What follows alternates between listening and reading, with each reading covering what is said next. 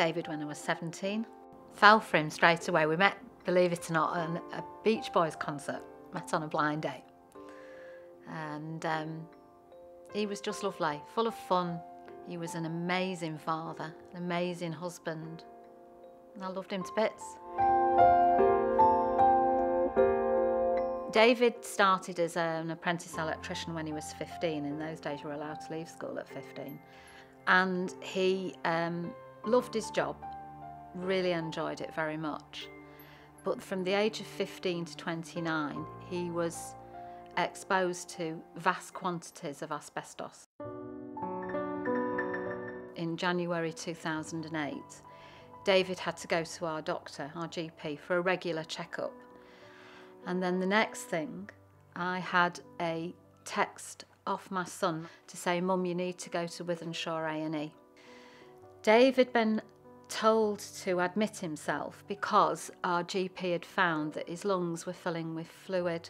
So he'd gone there and he'd seen a doctor at A&E, and as soon as he saw David, he asked him, "Have you been in contact with asbestos?"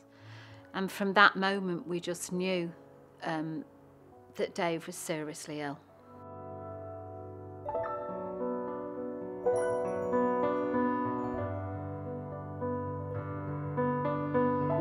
The consultants basically said there was absolutely no hope of being able to do anything for David, and he died in the early hours of the Saturday.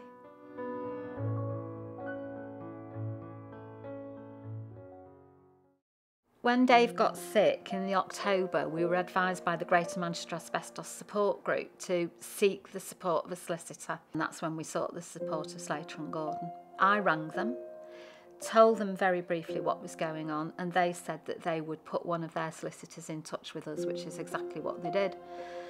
The solicitor that was appointed to our case was able to come down and see David in the December to actually interview David face to face. Now that's very important in these cases, that the person who is going to die actually gives a live testament. I can remember Dave doing it with the solicitor at the time, who was wonderful with him, absolutely wonderful with both of us, very kind. And from then on, Slater and Gordon were just with us every step of the way. We had David's inquest at Stockport Coroner's Court. I mean, I was just hopeless in the witness box, just fell apart completely. But the solicitor that had been appointed to us was there. We didn't know he was going to be there, but he was there. And he spoke up, and another massive turning point in the whole case, because the coroner was able to rule, because of his evidence, that David died of an asbestos-related disease. And that is a massive turning point on which the whole case can then go forward with. So they were amazing. In October 2012, quite out of the blue, just happened to open mail one day, and there was a cheque there for £50,000 as part payment of the final settlement. From that moment, October 2012, when that cheque arrived, we knew that we were going to win the case. But it was because the solicitors had stuck at it.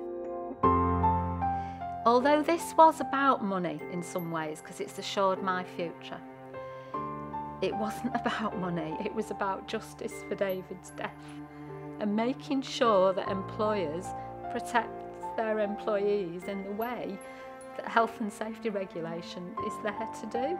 And they hadn't done that. There'd been a law passed the year before he started employment with them, where they should have gowned him and put masks on him, and they didn't do any of that.